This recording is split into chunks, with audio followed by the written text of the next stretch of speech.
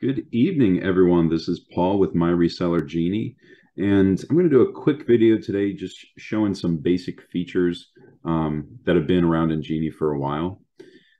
So if you click on the profile icon, you'll see profile settings.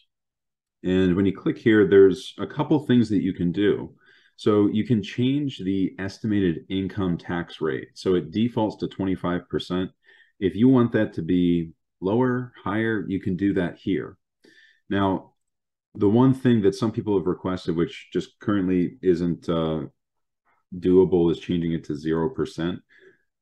That's something that we will update in the future. But if you want it to be 0%, what you can do is go 0.000, add as many zeros you want, and then a 1. And that's basically going to make it 0%. So that's how you can change the estimated income tax rate.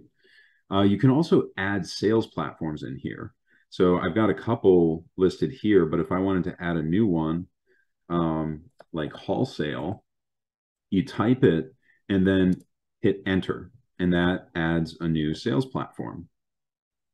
Now you notice I also have general ledger accounts in here. So this is one of two areas where you can add general ledger accounts.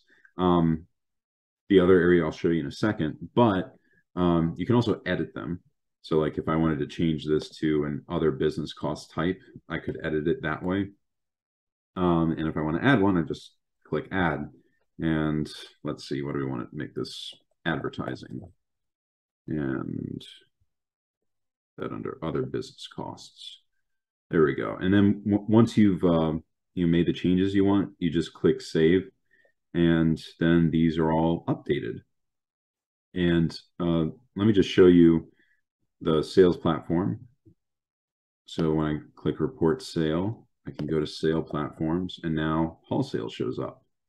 And then in the expense detail, if I click add and I search for advertising, there, it shows up right there.